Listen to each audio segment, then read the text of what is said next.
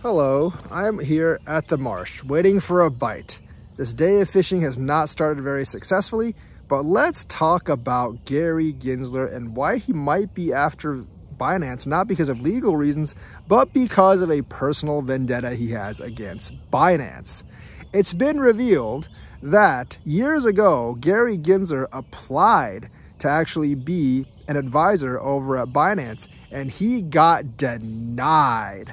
Yes, so he might be carrying his vendetta because they rejected him. Just like that scorned girlfriend, he wants revenge because Gensler is that type of guy. He thinks he's the smartest person in the room, and when people don't accept him, he gets angry. So obviously, he never became an advisor at Binance, and now that he's at the SEC, and he actually was buddy-buddy with FTX CEO Sam Bankman-Fried, and he's probably mad that Binance took SBF down, he really, really wants to get revenge on Binance.com.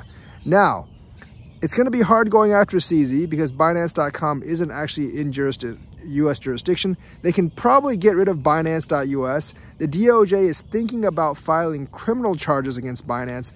Not really sure how that's actually going to go because they did say they commingle customer funds, but unlike FTX, which lost all the customer funds, Binance still has all the customer funds and they're safe and guaranteed.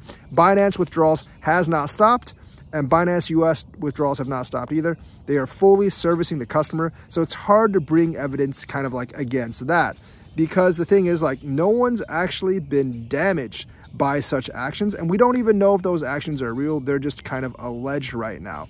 They do have some evidence with like Catherine Cooley and maybe Brian Brooks, but overall, like, they don't really have that many hurt parties that can actually come and bring Binance saying like, oh, Binance basically kept me or kept my funds when I tried to withdraw them, because Binance doesn't really have that kind of reputation. In terms of customer support, Binance is actually one of the better exchanges. They're one of the few exchanges that actually reply to me when I actually write them. So Binance is actually giving me pretty good service. Like, I give their customer service a C-, and I say they're one of the best in the industry because I give everyone else basically an F. So essentially, like, they're one of the few ones, them and Coinbase are one of the few ones that actually reply to me. And the thing is, like I said, their service is pretty good. They haven't really ever like held up my withdrawals or anything. The people that who they actually held up withdrawals, usually it's like the person's own fault because like they use Binance.com when they weren't supposed to, when they're from the US, and or like, you know, they somehow lost their funds because they're using some kind of VPN to obscure their KYC AML. That's kind of like your own doing if that actually happens. But generally, like, Binance, I haven't really had any trouble with. And they're one of the few exchanges that I receive the least complaints from my users. So technically, they are one of the best exchanges out there. And since they have all the customer funds and they're actually fully funded on their deposits, over 100%, I do think they're actually going to come out okay at this point.